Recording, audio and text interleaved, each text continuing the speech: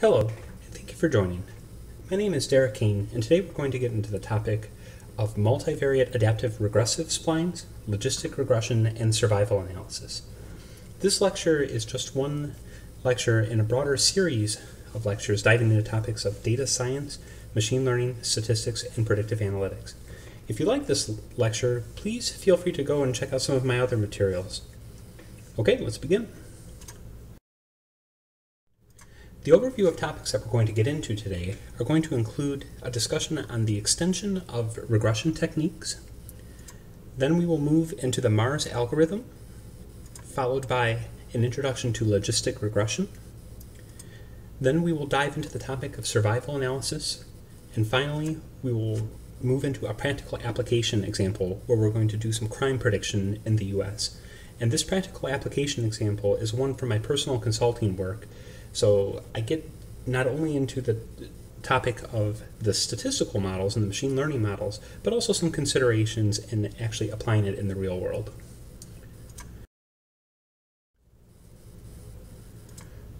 In previous lectures, we have extensively reviewed the mechanics of multiple linear regression, including the various OLS assumptions. We have also spent some time building on top of this framework and extending regression into ridge regression, lasso, and elastic net techniques. There are even more variations of linear regression, such as polynomial representations and other variants which we have not fully explored. The purpose of this presentation is to further expose us to advanced regression topics, both linear and nonlinear, and continue to build off of our regression knowledge base. So when we talk about polynomial regressions, we can look at the chart on the right-hand side, and we can see that different representations or polynomial functions will give us different shapes of curves. Now these are still linear regression models, but just how we arrange the formula can even give us different insights on how we build up to our linear regression techniques. We didn't really dive into the topic of polynomial regression too much in my lectures, but I just wanted to show you, a different form.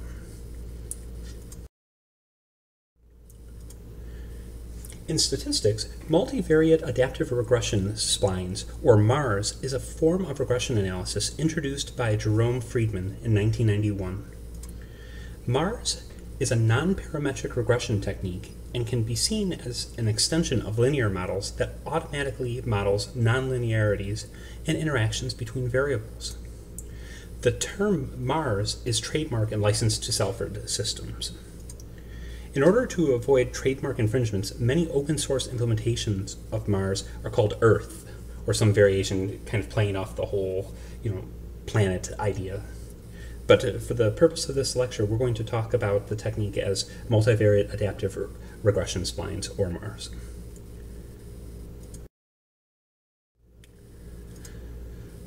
Well, why use these MARS models? Well, MARS software is ideal for users who prefer results in a form similar to traditional regression while capturing essential nonlinearities and interactions. The MARS approach to regression modeling effectively uncovers important data patterns and relationships that are difficult, if not impossible, for other regression methods to reveal. MARS builds its model by piecing together a series of straight lines with each allowed its own slope. This permits MARS to trace out any pattern detected in the data.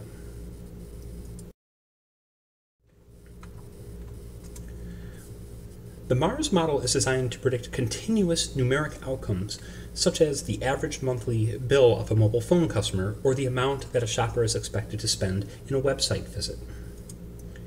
MARS is also capable of producing high-quality probability models for a yes-no outcome. MARS performs variable selection, variable transformation, interaction detection, and self-testing all automatically at a high speed.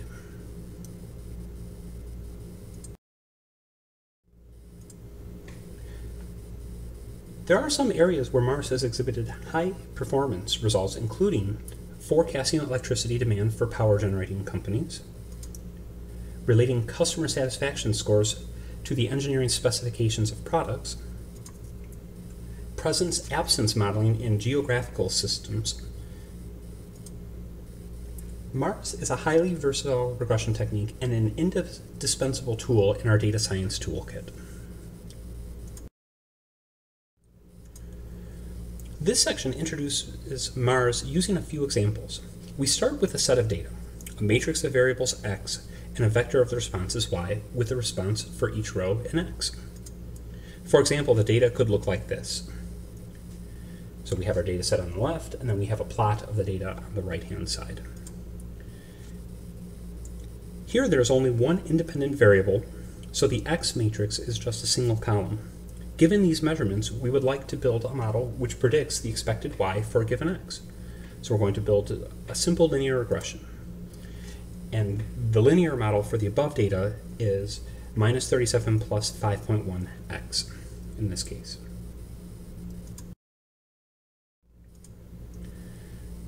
Before we dive into the mechanics of MARS and some of the other regressions, I just want to take a quick moment to have a refresher on OLS regression.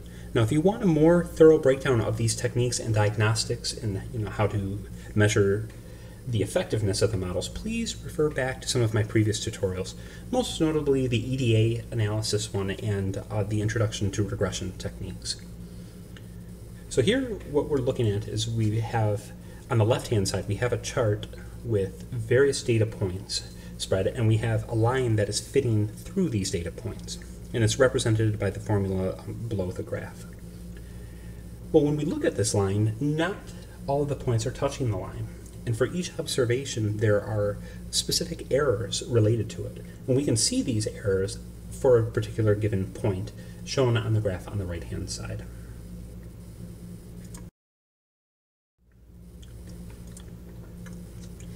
Well, when we take the square of the error value and then sum the total errors to reach the sum of square error.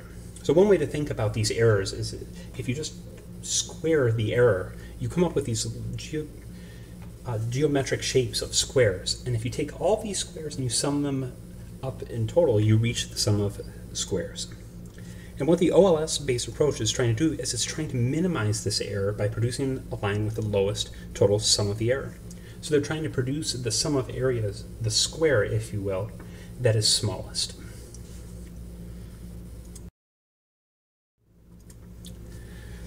The basic idea is similar with the MARS algorithm. Let's take the following chart as an example. So we have data that's spread not quite in a true linear way. I mean, there's some bends and kinks in the data. Well, if we try to create a linear regression or a simple linear regression model, it will create one with the smallest square error, and it might look something like this.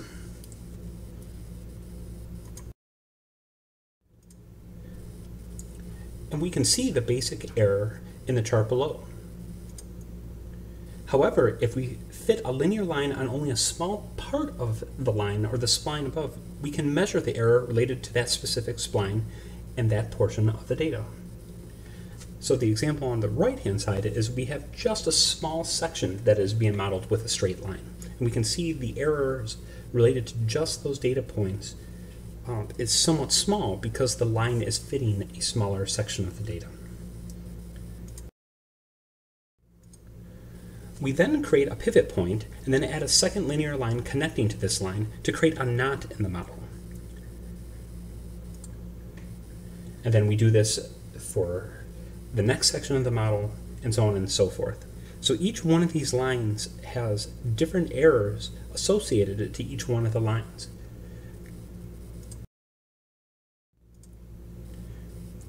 The resulting model will have a lower overall error term and can match the pattern of the data in a much more elegant manner. So when we look at this particular chart here and we just kind of trace the shape of the line, we actually see that it fits the data very well. And when we compare it to a linear regression technique, we find that it actually has a lower overall error.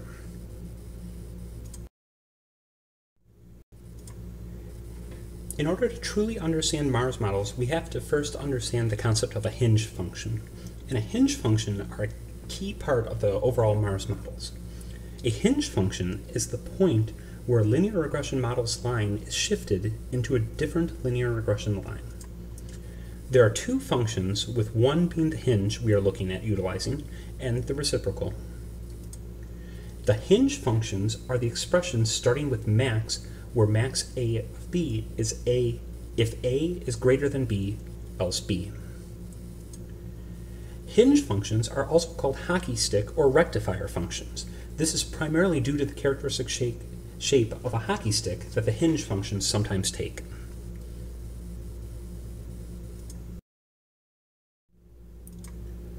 A hinge function takes the form max of 0, x minus c, or max of 0, c minus x, where c is a constant called the knot. The figure on the right shows a mirrored pair of hinge functions with a knot at 3.1. One might assume that only piecewise linear functions can be formed from hinge functions, but hinge functions can be multiplied together to form nonlinear functions.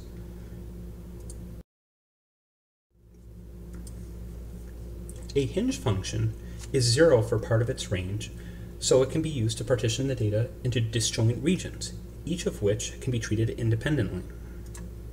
For example, a mirrored pair of hinge functions in the expression down below.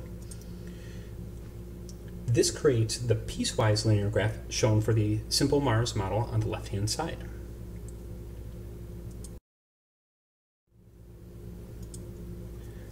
When we turn to Mars to automatically build a model taking into account nonlinearities, the Mars software constructs a model from the given x and y as follows.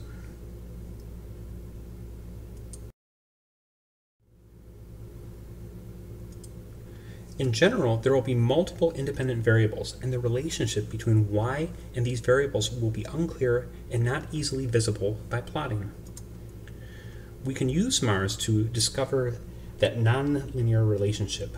An example Mars expression with multiple variables is shown below. This expression models air pollution, or the ozone level, as a function of the temperature and a few other variables. The figure on the right plots the predicted ozone as wind and vis vary with the other variables fixed at their median values. The figure shows that wind does not affect the ozone level unless visibility is low. We can see that Mars can build quite flexible regression surfaces by combining hinge functions.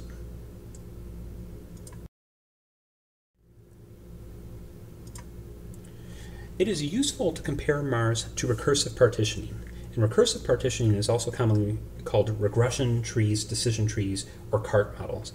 And we did a series of lectures on decision trees earlier that get into the concept of these classification and regression tree models. So some pros of the Mars software is that Mars models are more flexible than linear regression models. Mars models are simple to understand and interpret.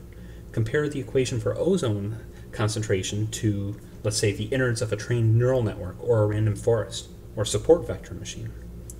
Mars can handle both continuous and categorical data. Mars tends to be better than recursive partitioning for numeric data because hinges are more appropriate for numeric variables than the piecewise constant segmentation used by recursive partitioning. Building Mars models often requires little or no data preparation. The hinge functions automatically partition the input data, so the effect of outliers is contained. Mars models tend to have good bias variance trade-off.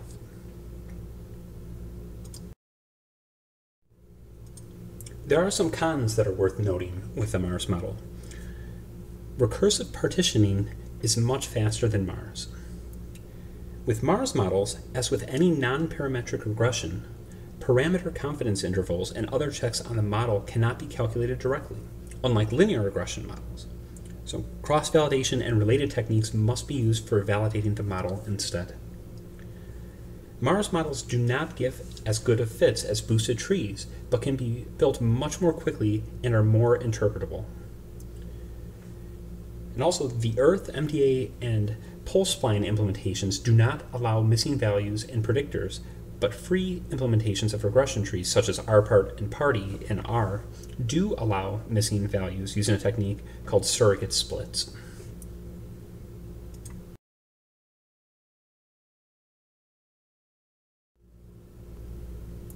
Now we're going to shift gears and move into the topic of logistic regression. When we revisit the classic OLS regression model example from before, we see that the value of the regression line is continuous in nature. In other words, the regression line can range in value from negative infinity to positive infinity and is what we call unbounded.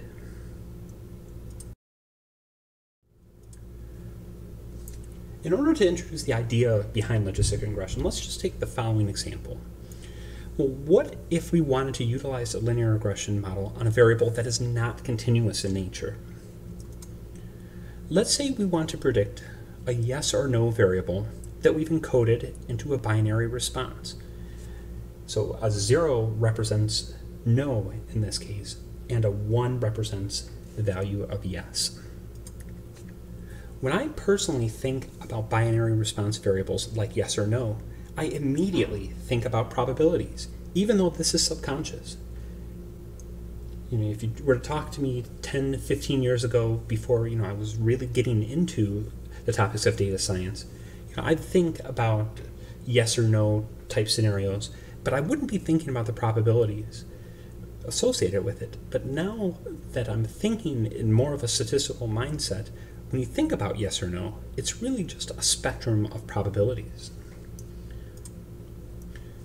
And to kind of further build on this idea, let's take the following example.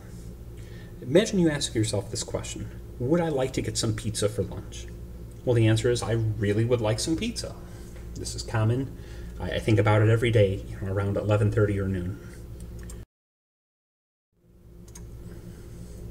I then ponder how badly I would like pizza and begin to associate a probability that I'll order a slice for lunch. If I'm really hungry and craving mozzarella, the probability will be much higher to saying yes, or the number 1 in this case. However, if I just ate a large sandwich, I'll be full and the probability will be much lower. And I'll probably say, no, I don't want pizza, or have a value of 0. So an example here, after I ate my large sandwich, well, the probability I will get pizza is probably less than 10% now. At some point, we have to say whether or not we will get up and purchase the pizza.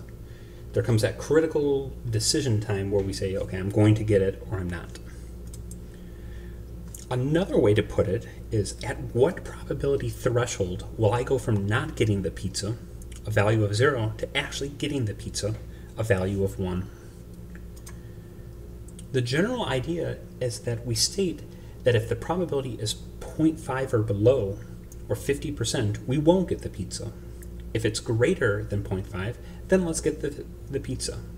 And I use the example here of Two-Face's coin. Two-Face is a supervillain in the DC Comics Batman universe. And what this villain does is, for all of his critical decisions, he has a coin that he flips that is a two-faced coin. One side has scratches on it, the other side is just a normal face on it. And so whenever he has a decision that he has to make, he flips his coin, which is a probability of 0.5 whether or not it's going to be heads or tails. And then depending on the outcome, he'll either say yes or no to whatever decision he's confronted with. And it's really a fascinating character, and the types of decisions that are made by Two-Face in the comic books are really remarkable. And if you've ever seen any of Christopher Nolan's Dark Knight trilogy, and if you've actually seen the Two-Face villain in this, you can most certainly see how this comes into play. This cutoff probability point, this 0.5 threshold, if you will, is a very interesting idea, and it's the basis for a lot of statistical theory. So logit and probit models, and we'll get into some of these in the upcoming slides.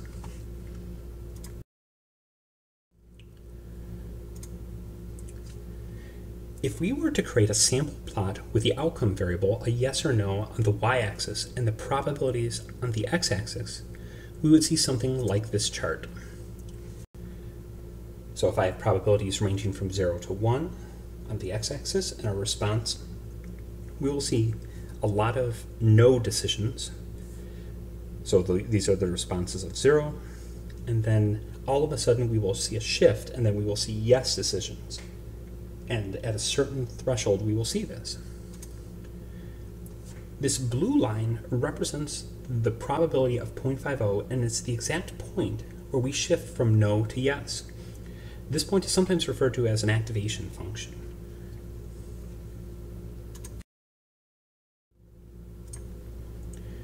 If we were to construct a line to encapsulate this idea, it would probably look something like this. Now, I drew this shape in Excel and my lines were a little finicky, okay, so there really shouldn't be that many curves on the edges here, so please just bear with me. But if you look at it, the shape that we're seeing is generally referred to as a sigmoid curve, which resembles an S pattern. Okay, and this S curve pattern is a central concept to logistic regression. There are a couple different forms of the sigmoid curve in logistic regression, which are called logit and probit based models, although there are other log link functions. We can see the subtle difference in the sigmoid shapes here on the right-hand side. The difference in how they function is fairly minor, and a skilled statistician will know when to use one variant over the other. So if I'm looking at these two curves on the right-hand side, they have similar shapes. I mean, they follow this S-shaped curve, but one is more pronounced than the other. And this shape is important, when trying to decide the outcome of a binary response variable, such as a yes or a no. We will focus our efforts on the logit model in this presentation.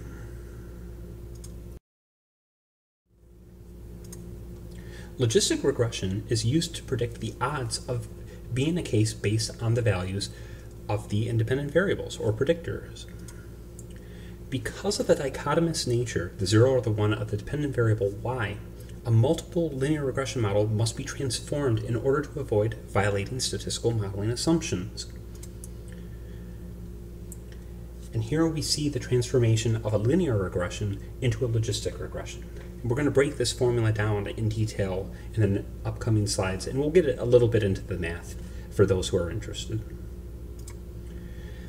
It is necessary that a logistic regression take the natural logarithm of the odds of the dependent variable being a case, referred to as the logit or log odds, to create a continuous criterion as a transformed version of the dependent variable.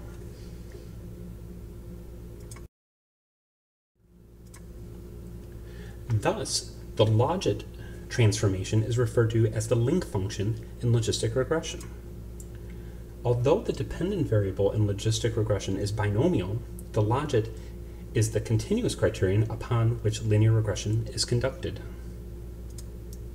The logit of success is then fit to the predictors using linear regression analysis. The predicted value of the logit is converted back into predicted odds via the inverse of the natural logarithm, namely the exponential function.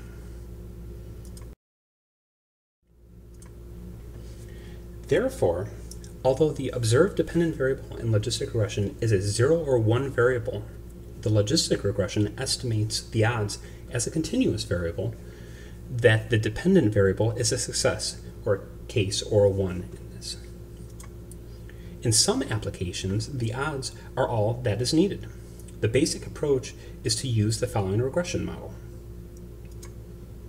The odds is the odds that the event E occurs, namely, where P has a value 0 to P to 1, which is and P being the probability value in this case, we can then define the odds function as the following.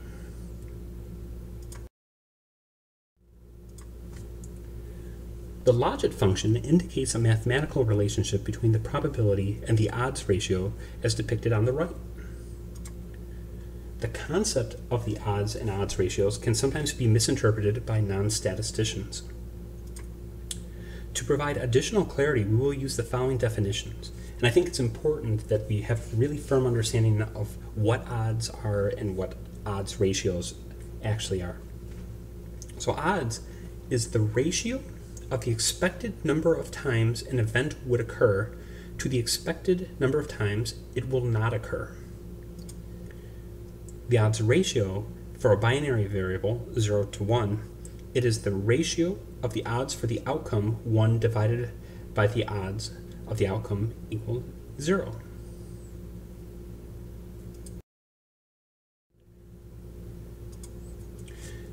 The logit function is the log of the odds function, namely logit e equaling natural log of odds of e, or as follows. Based on the logistic model as described before, we have the following formula. It now follows, and then so we are able to then build into the probability of an event.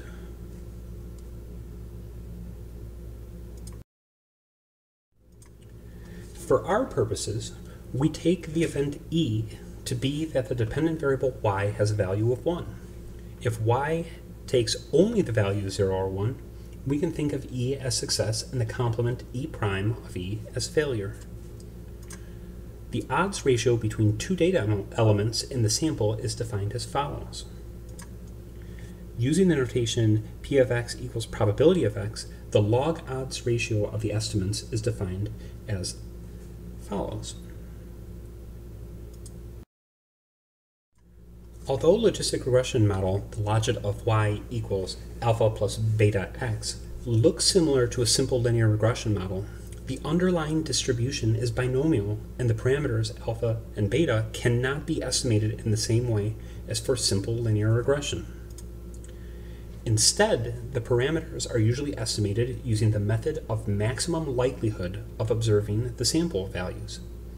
Maximum likelihood will provide values of alpha and beta, which maximize the probability of obtaining the data set. The maximum likelihood estimate is that value of the parameter that makes the observed data most likely, defining p as the probability of observing whatever value of y was actually observed for a given observation. So, for example, if the predicted probability of the event occurring for case I was 0.7 and the event did occur, then the probability is equal to 0.7. If, on the other hand, the event did not occur, then the probability is 0.30.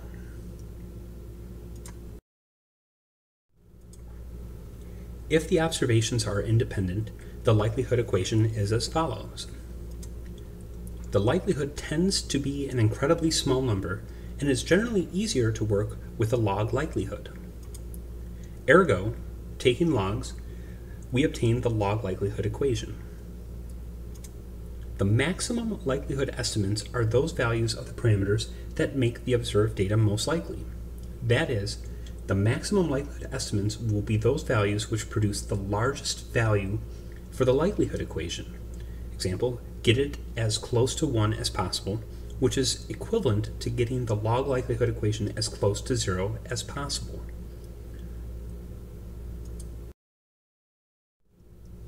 Now that we've talked a little bit about maximum likelihood estimators, I want to now dive into some of the properties of these estimators. The ML estimator is consistent. As the sample size grows large, the probability that the ML estimator differs from the true parameter by an arbitrarily small amount tends towards 0. The ML estimator is asymptotically efficient, which means that the variance of the ML estimator is the smallest possible among consistent estimators. The ML estimator is asymptotically normally distributed, which justifies various statistical tests. And this picture on the right-hand side is of Ronald Fisher, who in 1922 introduced the method of maximum likelihood. In the statistics world, Ronald Fisher is one of the pioneers of many of the methods that we use today. So he truly is a giant among statisticians.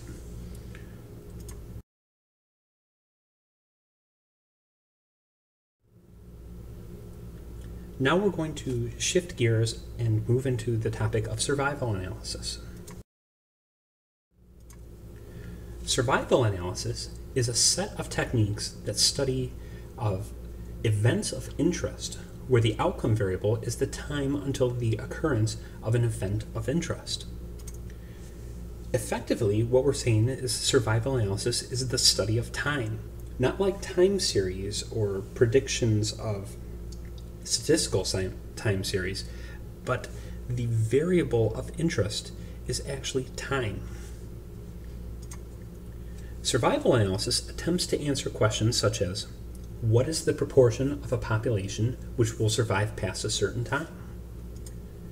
Of those that survive, at what rate will they die or fail? Can multiple causes of death or failure be taken into account?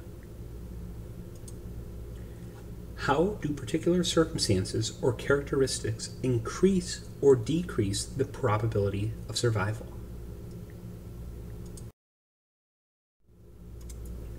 Let's now get into a very brief history of survival analysis. These events of interest in the medical field typically represents the mortality rate for experimental drugs and medicines. The analysis generally produces a time frame until death, which is why the technique is referred to as survival analysis.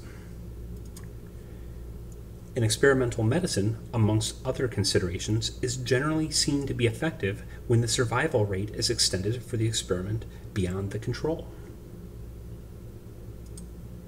Survival analysis is the technique which allows for this determination to be made. So when we think of survival analysis, generally think of the effectivity of experimental medicines.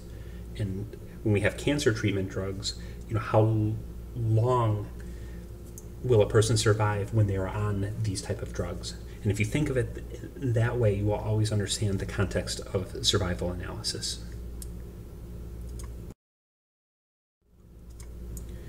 Well, here are some applications of survival analysis. As we talked about with medical drug testing, there's reliability analysis in engineering, duration modeling in economics. We can look at event history analysis in sociological scenarios. In criminology, there's criminological analysis that we can look at. Business applications include customer lifetime modeling, churn rates, if you will. In the actuarial science and risk modeling components for insurance applications, there are many uses of survival analysis, and we can use it in biology, such as botany and zoology.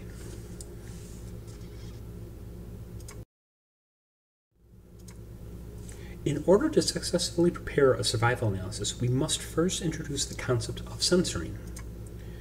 Let's imagine for a minute that we're trying to understand factors which can cause the lifespan of a human to be shortened. In our mock example, we're going to collect data from 1990 all the way out to 2050. So I'm depicting on the right-hand side a very simple graph where we have an arrow of time moving forward to the right-hand side, and we're going to start collecting, represented by these dashed blue lines, in 1980, and we're going to collect all the way to 2050, which is the length of our data collection for this particular cohort. When imagining our data set, we might think about variables that influence the lifespan of a human, such as their diet, their exercise, socioeconomic conditions, etc., etc. However, we will also think about whether we have data related to the full lifespan of a person. Are we collecting data from the date of birth to the date of death for a particular subject? Well, what if the subject is still alive after the study has concluded?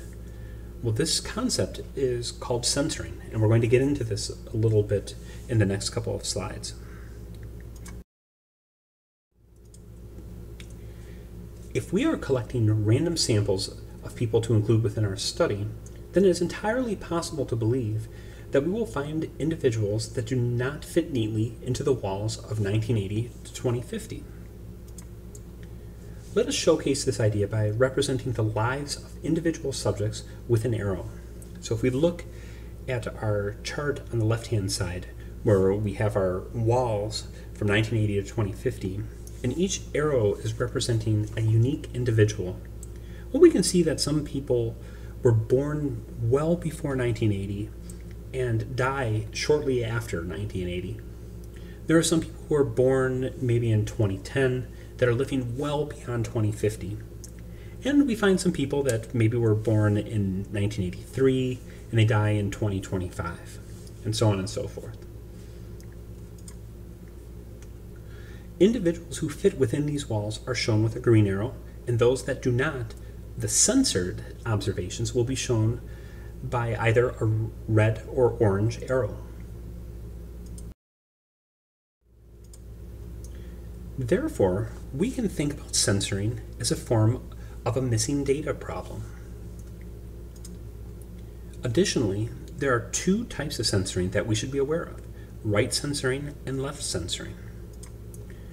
Right censoring will occur for those subjects whose birth date is known but who are still alive when the study ends. The orange arrows, if you will, that we see on the right-hand side. Okay, this is an example of right censoring. If the subject's lifetime is known to be less than a certain duration, the lifetime is said to be left censored, or the red arrows. So they lived before the study and they don't make it through the entire study. Okay, so they die shortly within the study, but their origin pre-existed the length of data collection.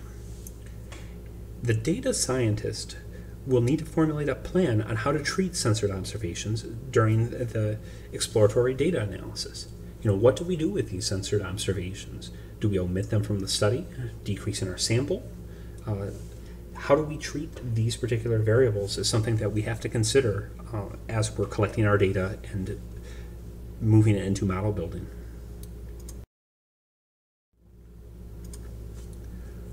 The survival function is the probability that the time of death or the event is greater than some specified time. So here is an example of a very simple survival function. A survival function is composed of the following. It has an underlying hazard function. And the hazard function is how the risk of death per unit time changes over time at baseline covariates. The effect parameters, how the hazard varies in response to the covariates. Usually one assumes a survival of 0 equaling 1 or 100%, although it could be less than 1 if there is a possibility of immediate death or failure. And what this is essentially saying is that at the start of my study, so when no time has elapsed, 100% of my population is still alive, or the event of interest has not occurred.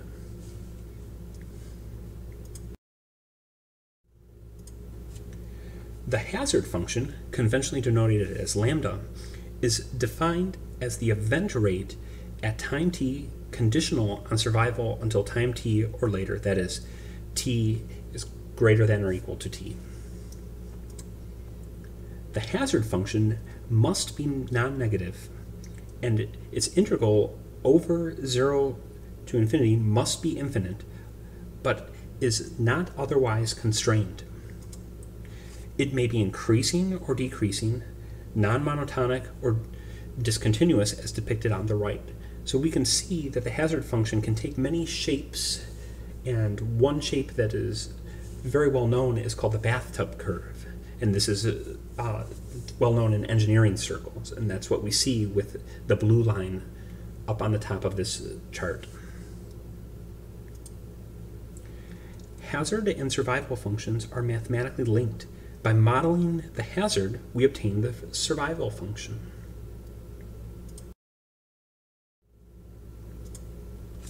Here is an example of the survival functions for individuals with differing types of cancers. The x-axis consists of a length of time, and the y-axis is the survival probability, represented as a percentage, or proportion in this case. In this example, all of the subjects were alive at the start of the study, so y equals 1, or the survival function of 0 equals 100%, as we had discussed earlier. At year 10, approximately 20% of individuals with colon cancer survived. 40% survived with prostate cancer, and 65% survived with breast cancer. When I was first learning about survival analysis in grad school, I had a moment of clarity where the analysis started to make sense to me. And when you look at these particular charts that we see on the right-hand side, when evaluating these charts for analytical insights, look for the separation between the various curves. If you see significant separation in between the red and the blue line, or the blue and the green line, that's giving you a clue of something is driving that difference. So when looking at survival functions in graphical form, this is one kind of way that you can analyze the data that might lead to some key insights and ultimately a breakthrough. So, take my advice when you're looking at these type of functions. Just look for the separation. It will lead you in a good direction.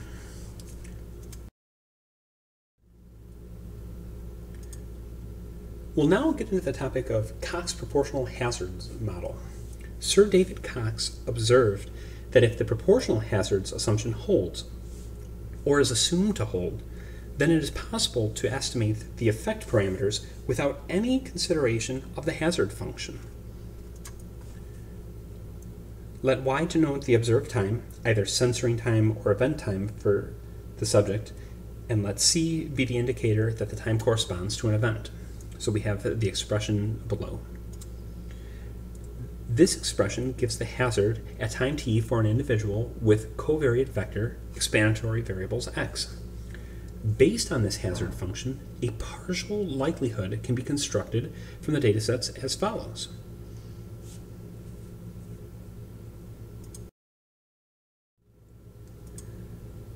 The corresponding log partial likelihood is denoted down below.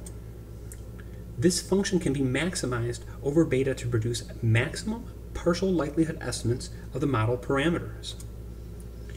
The Cox proportional hazards model may be specialized, changing the underlying baseline function if a reason exists to assume that the baseline hazard follows a particular form. So to build on this idea, an example would include the y-ball distribution. And when this happens, or when we substitute the y-ball distribution, we call this the y-ball hazard function. And what's interesting here is that we are now borrowing some of the concepts of the maximum likelihood estimates that we were using in logistic regression. Now, these are partial likelihood estimates, but the same underlying concept that drives logistic regression is essentially driving survival analysis as well.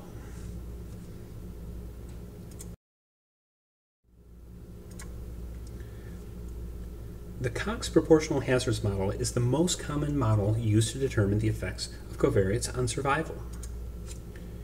It is a semi-parametric model.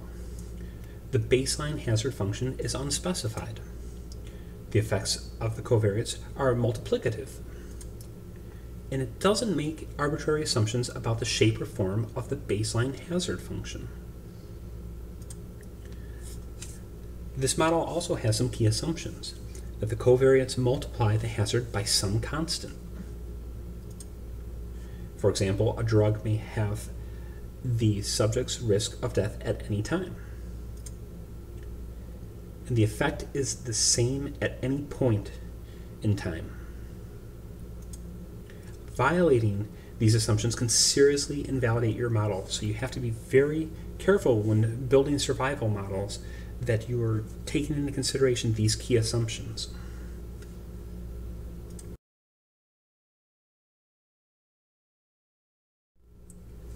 This concludes our introduction to MARS, logistic regression, and survival analysis. We will now shift gears and focus on a practical example where we will be predicting crime in the United States. Being able to reasonably predict the individuals who are most likely to commit crimes is of significant value to the criminal justice system. Specifically, if the individual is within custody and a judge needs to decide whether or not they are at risk for recidivism. And what recidivism is saying is that I have committed a crime and I'm in custody. The judge is deciding whether or not to keep me in jail or to let me free to society. And if the judge lets me free and I go about into my normal ways and I commit another crime, that second crime is considered an act of recidivism. Data science can help to shed light on the underlying factors, and when used appropriately, can aid the judicial system in decision-making, particularly in pre-trial. This improvement in decision-making reduces the costs of inmate housing and has a societal benefit through keeping the low-risk offenders out of the prison and the high-risk offenders behind bars. This case study is one from my consulting career, which I have personally prepared from the data munging stage to the final predictive model. So I had my hands on all steps throughout this process. So I was in the trenches, I was getting my hands dirty with very raw and dirty data. I had to get it into a shape where I could work with the data and then build the models and then drive the results from the models.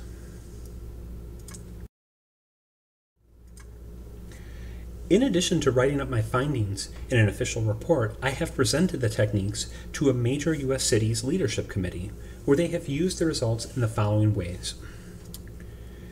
To build a risk assessment system that is leveraged in pre-trial decision-making for recidivism. The refinement of a build plan for a multi-million-dollar prison facility based upon the predictive model's results. Now, due to the sensitive nature, I will be randomizing the data and results to fit the tutorial. Most of the tutorials that I have shown, I have some R code or I provide the data sets behind the scenes. In this case, the data that I'm showing here isn't the actual data that we've used, but the results are fairly similar and the approach is really what matters here. I will, however, go through some of the real-world considerations that I had throughout the process and showcase the preliminary results of our logistic regression model. So when we talk about data science and the techniques, there's a lot of theoretical use of the models, but I want to just kind of highlight, how do we take these models into everyday use and some of the challenges and considerations that I had throughout that process. The odds are high, pun intended, that if you are reviewing this material, you have a strong interest in data science and know all of the latest and greatest machine learning techniques. However, I would suspect that a substantial number of us data scientists could not explain most of these algorithms to business decision makers in an intuitive manner. For example, if you're talking about support vector machines and the kernel function and higher dimensions, or neural networks, the architecture of simulating how a brain works in a mechanical sense, these are very difficult and abstract concepts. And I think a large number of us would not be able to explain these in a way that a business decision maker can make decisions. When I first started on this project, I was working under the former mayor of multiple U.S. cities, major U.S. cities, a gifted attorney, and a Harvard professor. So he was the project lead of this project, and I was the analytical support. I was the data scientist. He had understood the value of advanced analytics and launched a series of big data initiatives during his tenure as deputy mayor in New York City. While preparing my plan with him, I was fairly shocked to realize the difference in understanding between the public and private sectors in regards to statistical modeling. And what I mean by that is, in the private sector, most of the businesses that we're working on, we're constantly innovating and we're driving the latest and greatest techniques. And we're very quick to adopt these technologies and techniques into practice. Whereas the public sector, there are more layers within the structure, within the hierarchies, if you will, that makes decision making a little slower. So when there is a revolutionary technique, it takes a while before it's fully integrated within a government entity. And I was never exposed to this before because most of my work was in the private sector. But when understanding, how the actual day-to-day business works in the public sector, I was a little shocked on this. The reality is that the government sector is a little slower to adopt the technological advancements in machine learning. He expressed that if we are to be successful in establishing the value of these techniques within the judicial system, that we would need to emphasize interpretability of the algorithm over the predictive performance. This initially was somewhat counterintuitive to me, because as a data scientist, we're trained to believe that, hey, we have to maximize our predictive performance.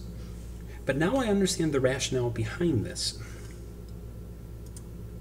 If you can't explain what the algorithm is doing in layman's terms, the users, judges in this case, will become confused, and then they'll begin to doubt the value of the technique. Once these judges and users are comfortable with the nuances of the machine learning algorithms, and it's integrated into the judicial process, then we expand on the predictive framework, emphasizing predictive accuracy. So the idea of we're going to slowly introduce a model, we're going to make sure everybody's comfortable with how this model is actually working, and then once they're comfortable with it, then we'll begin to shift the model into one that has higher predictive accuracy. But the trade-off in this case is that interpretability goes down. So a neural network might be more accurate in this case, but our ability to explain it in an intuitive manner will go down. This is ultimately why I settled on using a logistic regression, to demonstrate how the tool can be built, and then by using a random forest model for higher predictive performance at the expense of interpretability. So this entire approach was built around the strengths of logistic regression. Before we dive in detail, let's take a moment to understand a little bit about the data we're working with here. The final cohort was constructed from various databases in the prison system, judicial system, and bail bond system. And my samples, in this case, were about 4,600. The dataset was also pared down to ensure that there were no instances of right or left censoring. So this 4,600 included the removal of right and left censored observations. This was important to ensure that our sample was representative of the population at large. Coincidentally, the dataset now allows for us to readily perform a survival analysis.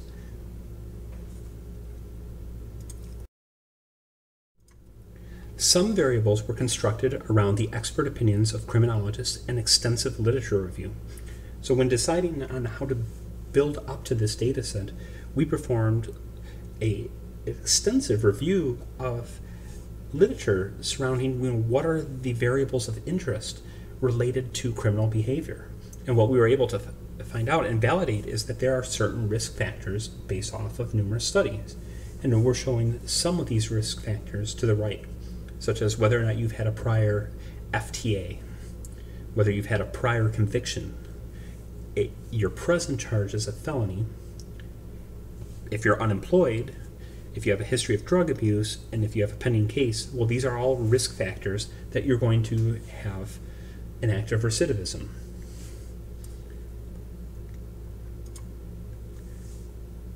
I also spent a large portion of my time just trying to understand how to connect the pieces of data when working through the various disparate information systems.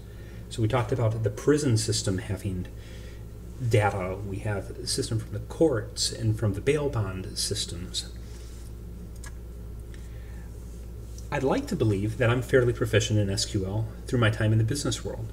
I mean, I've spent a lot of time building business intelligence technologies. I'm very comfortable in a SQL Server environment. However, getting the data into modeling-ready format pose significant hurdles that business users rarely encounter.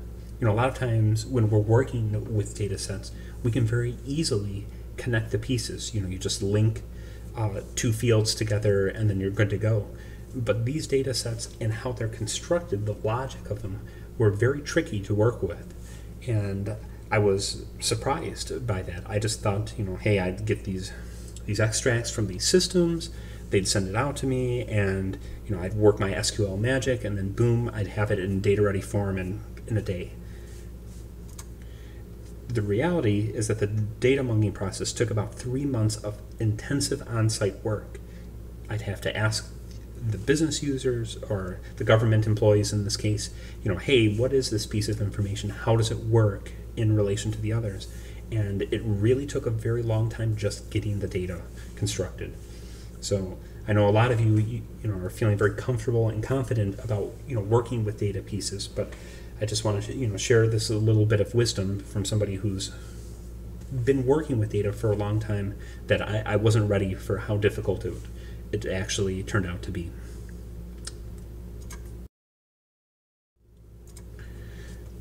There were a total of 15 variables which were included as potential predictive variables, and with the response variable being FTA, or failure to appear, a proxy for recidivism. So what we're talking about with this FTA, just to give a little context, is that you were arrested for a crime and you were brought in front of a judge, and the judge decides in this case to say, okay, I'm going to let you out into society. I don't think that you are a risk. But your court date is going to be in 3 months, and you have to be here, and then we'll figure out what to do from there. Well, 3 months goes by, and the person who is supposed to come to court does not appear. Okay, so they have a failure to appear, or FTA. And this failure to appear, we're saying, is a proxy for recidivism. Even though it's not a direct criminal act in and of itself, which I actually think it is a criminal act, we're saying that just the fact that they didn't appear in court is functioning as a proxy for recidivism. Here is the listing of the final variables used for the analysis and a brief description. So if you're interested in how these variables were constructed and some of the encoding methodologies, here's some background information for you.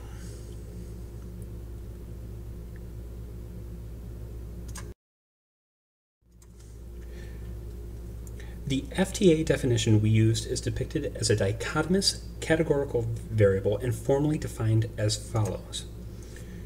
A 0 is an individual who has not had a failure to appear to court between the time the defendant was released from either the jail and their initial court trial in the county. Or a 1, an individual who has had a failure to appear to court between the time the defendant was released from either the jail and their initial court trial in the county. The breakdown of the various considerations for the personal property and drug arrest types is as follows. So if you look at the variable list from before, we have these various offenses that we're calling personal property and drug arrest types, but there's a whole series of codes that the police departments use when categorizing various criminal activities. And so what we're calling personal would be codes related to assault, battery, kidnapping, homicide, and sexual assault. Property, which would consist of larceny, robbery, burglary, arson, embezzlement, forgery, receipt of stolen goods.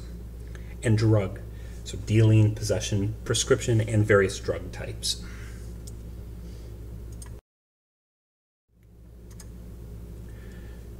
Now we'll move a little bit into some exploratory data analysis, just to get a feel a little more for the data. So the first thing we'll do is we'll construct a correlation matrix, which provides a visual indication of the relative strength of the correlation between each variable. A large red bubble depicts a more significant negative correlation, whereas a large blue bubble signifies a stronger positive correlation. By referencing the FTA row, this correlation matrix is showing that the variables felony indicator, drug charge, and personal charge, all of which have red bubbles associated with them, may be indicators of potential predictor variables within our model. In general, there does not appear to be extremely strong correlations when we visually inspect the data. The next step in the overall approach involved looking at some automated variable selection procedures, such as forward selection, backward selection, and stepwise selection. And we talked about these topics in the EDA lecture earlier, so if you're looking for a refresher on how these techniques work, please feel free to go back and check out those lectures.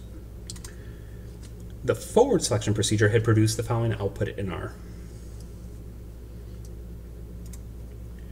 Only variables which contributed to the reduction of the AIC statistic, lower is better in this case, were incorporated into the final model. The variables month at address, employment, non-white, and FTA ever were found to be statistically insignificant and did not improve the model's performance, thus were removed from the model. And a key point that's worth noting is that the final model we presented included the employment and FTA ever variable, despite the fact that they did not meet the p less than 0.05 threshold here.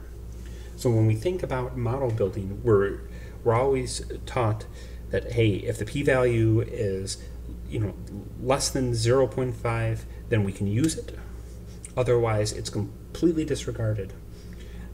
In this case, because we had subject matter expertise, and we knew that certain variables historically were important in this case, we loosened these thresholds to accommodate this subject matter expertise within our model. So what you talk about in terms of statistical theory in the classroom versus what is actually applied in the real world, you have to be willing to bend a little bit in order to address all of the subtleties related to this particular science. And when we're talking about human behavior, this is an inherently more random evaluation. So, any type of formal literature review that can aid in the discovery of these variables, we want to incorporate that logic as much as possible.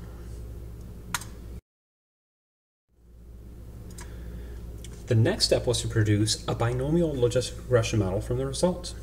We utilized the GLM model within the base R.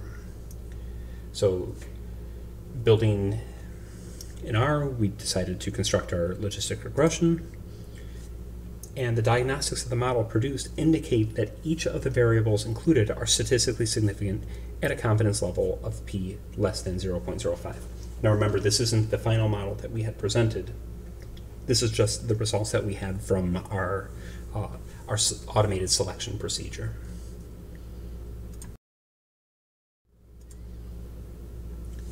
The charge class variable has been retained in the model due to the overall contributions to the model, even though some of the classes, type equaling B, are not statistically significant. This box plot shows that the Pearson residuals for the charge class variable are consistent. This indicates that the variable does not suffer from heteroscedasticity. Variability of the FTA is unequal across the range of values for different charge class.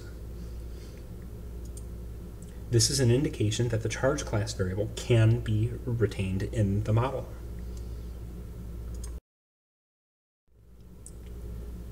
Now that we've spent some time building our model, let's go ahead and let's take a look at the results in our final algorithm. In this case, we have the probability of FTA equaling the following. And if you remember earlier when we were walking through our logistic regression tutorial, we find that we can actually rearrange the formula to find the probability of an event. Again, we see this on the image on the right-hand side here. So in this case, we're just restructuring the formula so we are emphasizing this probability. And we have a number of variables. In this case, I encoded it with some shorthand just to make it a little easier to interpret. The probability of FTA represents the probability that an offender will have a failure to appear based off of the model's parameters. The default threshold is a probability equaling 0.5 or 50%, where a value of probability less than 0.5 will produce a 0 or no FTA, and the probability greater than or equal to 0.5 will produce a 1 or will commit an FTA. A discussion around calibrating the cutoff threshold will be addressed later. So this probability of 0.5, where we had talked about later, is the trigger between a 0 and a 1, and we can flex that a little bit, and we'll play around with that. The probability calculated can also be evaluated as a potential risk score for a failure to appear outcome. If the probability generated for a particular case is 0.05, this implies that there is a 5% risk for an FTA outcome based upon the specified model. And so we'll play around with this idea as well. The interpretations of the coefficients are not intuitive within a logistic regression model and require further explanation. There is an alternative representation of the variables which can be used to help drive decision making. This approach involves transforming the variables into odds ratios, which can then be interpreted in a more intuitive fashion. So odds ratios are our friends here. Odds ratios are used to compare the relative odds of the occurrence of FTA given exposure to the variable of interest. The odds ratio can also be used to determine whether a particular exposure is a risk factor for a particular outcome. An odds ratio of 1 implies that the variable does not affect the odds of an FTA. An odds ratio greater than 1 is depicting that the variable associated has a higher odds of an FTA. And if the odds ratio is less than 1, then the variable associated will have lower odds of an FTA. The odds ratio can compare the magnitude of various risk factors for that outcome. These odds ratios can be interpreted in the following manner. So for gender, an individual who is male has an odds that is 0.754 times less likely to have a failure to appear than a female, controlling for the other variables, holding the values constant.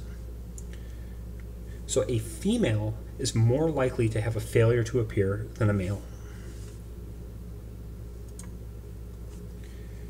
Age. For each year an individual ages, there is a 0.6% decrease in the odds that they will have a failure to appear controlling for the other variables. The odds value being so close to 1 implies that this should not have a considerable impact in determining risk factors. A charge class of D. An individual with a case ID where the most serious offense is a charge class of D has an odds of failure to appear that is 2.8 times higher than those who do not, controlling for other variables. So if you're arrested and your charge class is a D, which represents a particular type of crime, your odds of an FTA is 2.8 times higher than those who do not. Drug charge. An individual with a drug charge has an odds of FTA that is 0.624 times lower than those who do not, controlling for other variables. So if you are arrested for a drug charge, what we're saying is that you're probably going to show up to court.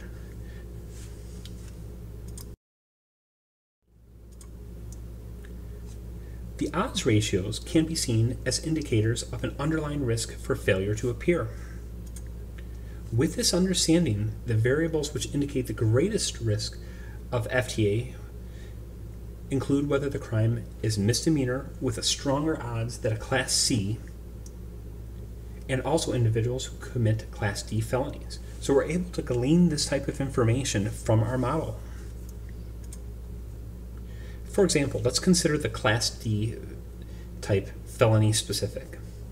There is a substantial increase in the odds, 2.8 times, for having a failure to appear when the arrestee has this lower classification crime.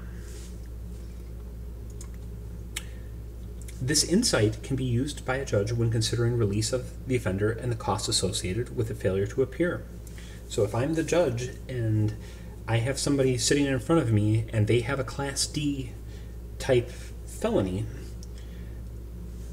when I'm deciding, hey, should I allow this person to go back into society or should I retain them, the thought that, hey, my odds are 2.8 times more likely for having an FTA to appear when I have this particular crime shouldn't be weighed in the general decision-making process.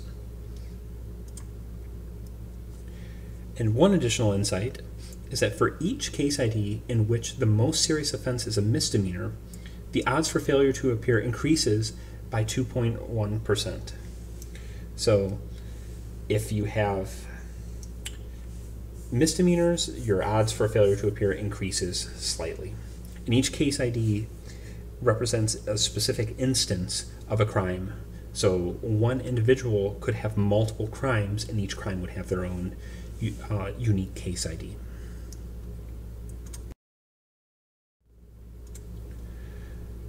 The model that we had specified with a cutoff of 0.5 has correctly classified 69.07 of the instances and incorrectly classified 30.93.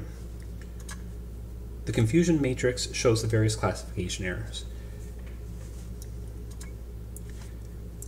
This initial model has a specificity of 0.295 and a sensitivity of 0.901. These values describe the type 1 and type 2 errors.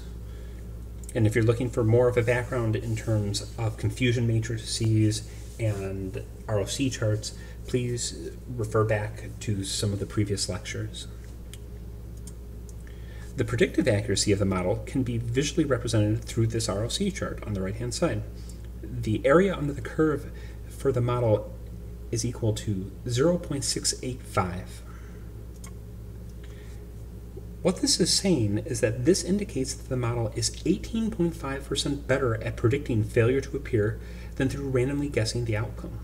So by utilizing this model, we're going to have an 18.5% better prediction than just randomly guessing.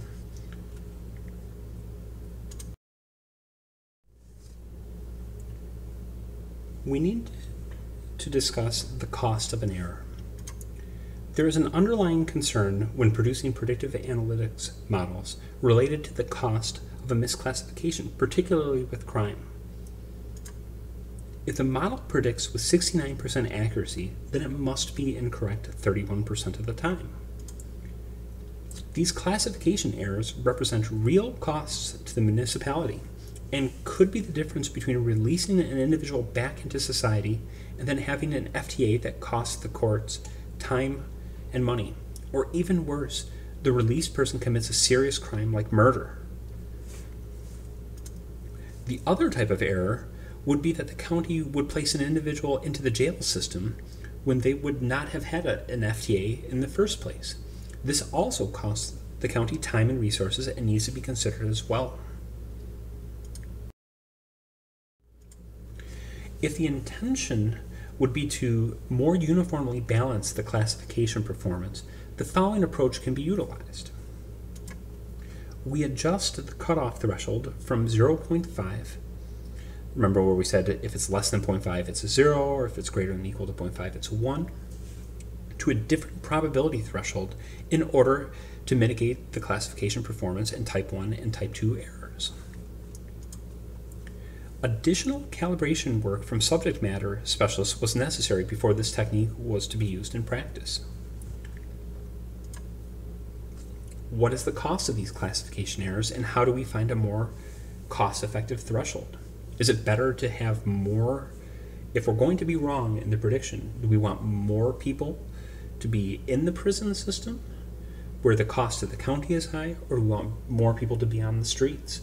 And we have to weigh the costs of, the real dollar costs associated with both outcomes. And these questions became catalysts for additional follow-up research. So these are questions that criminologists are actively pursuing, and we actually subcontracted a pair of brilliant criminologists who specialize in this one particular field to help calibrate our models. I would now like to take a moment to show you some techniques that you can use when trying to rebalance this probability threshold, because I think it would have some value. We explored two different techniques to further balance the performance based upon the cost matrix being identical for each classification. So typically when you have a cost matrix and you're balancing the type of errors, one is more punitively weighed versus the other. In this case, we're just saying that, hey, the cost of the errors are going to be identical in the case. But in practice, we actually use something different. The chart identifies the ideal balancing point for calibration of the probability threshold. The minimum difference threshold, or MDT, approach indicated to adjust the probability threshold from 0.5 to 0.71. This results in a decrease of correctly classified instances from the initial model and an increase of incorrectly classified instances. The MDT balanced model has a specificity of 6.443 and a sensitivity of 0.6429, and the confusion matrix is shown here. So by changing that probability threshold from 0.5 to 0.71, we actually found that the overall predictive performance was lowered, because we're now saying there are going to be more zeros and less ones. In this case, the overall performance, when it was rebalanced, resulted in the confusion matrix that we see on the right-hand side. So we had a better balance of the specificity and sensitivity in this case. Both are hovering around this 0.64, but at the expense of overall predictive performance. So this is just kind of highlighting some of the trade-offs that we see when calibrating these type of models.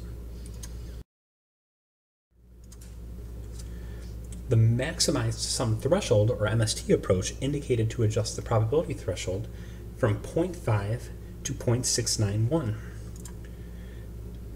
This results in a decrease of correctly classified instances from the initial model and an increase of incorrectly classified instances. The MST balanced model has a specificity of 0.61 and a sensitivity of 0.67. The MST approach indicates a reduction in predictive performance from the initial model, but higher than the MDT-based approach. The change in the probability threshold balanced out the specificity and sensitivity ratios more evenly for both the MST and MDT approach than the initial model.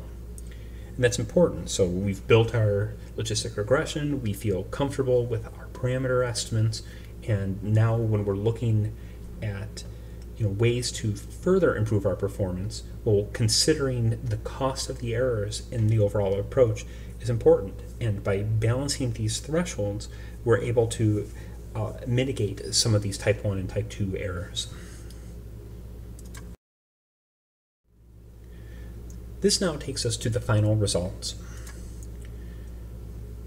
However, if the intent would be to use this model and the opportunity cost for a false positive was equal to the cost of a false negative classification, the MST approach provides a stronger mechanism to draw from the analytics for decision making. The MST calibrated model contains a 65.6% predictive accuracy, while more evenly distributing the classification errors.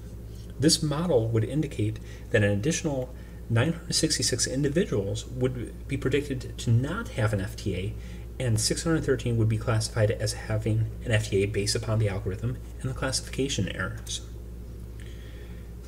This calibrated predictive model could be leveraged to potentially reduce the influx of defendants awaiting trial within the jail population by approximately 7.5%. This model can then be used to extrapolate the total amount of inmates within the prison complex, provided the logistic model is being used exclusively. The predictions were then applied to the existing prison expansion plan and used to drive down the cost of the new facility by reducing the number of beds by 130 and saving the county $1.4 to $2.8 million annually for the county.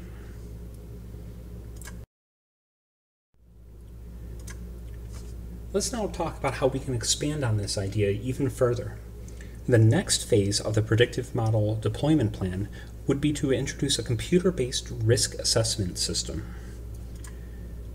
The basic concept is as follows, and we're going to take a 20,000 foot view of the overall approach. A judge will enter the defendant's ID into the system when deciding whether or not to keep the person in jail for an FTA or if recidivism is a concern. This system will take into consideration demographic variables, their age, their sex, education, as well as behavioral variables, the number of prior felonies, time at address, etc. Then it will run the algorithm behind the scene and produce a probability level. The software assigns the probability threshold to a specific risk category. Then this risk category is shown to the judge. So if we look at our little table on the right-hand side, we see the probability threshold ranging from 0 all the way to 100% or 1. Now we can use this as a cutoff to trigger a 0 or a 1 in our logistic regression, but we can also think of this spread of a spectrum as an indication of risk. So if the probability threshold is on the lower end of the spectrum, well, there's going to be a lower risk for an FTA. But if the probability is on the higher end of the spectrum, well, then the risks are going to be higher. So the idea is the judge plugs in some information into the system, they hit enter, or they click on a button, and out pops a message, hey, this person's had a very high risk of an act of recidivism, or an FTA. The judge then utilizes this information and their professional judgment when deciding whether or not to release the individual into the population at large. And I can't stress this point enough, that we develop the predictive analytics models to aid in the decision making. In the case of, we're talking about human behavioral characteristics, until the accuracy gets to a certain threshold on these models, there are some soft considerations that have to be brought in. And that's what makes a judge so important to the overall process. So what we're doing is we're providing an aid to the judge to help kind of keep them on a certain course. They can completely disregard the algorithm if that's what they feel. But if they're looking to substantiate some of their gut feelings in this case, well, we can draw from logistic regression and these type of techniques in order to indicate relative risk levels.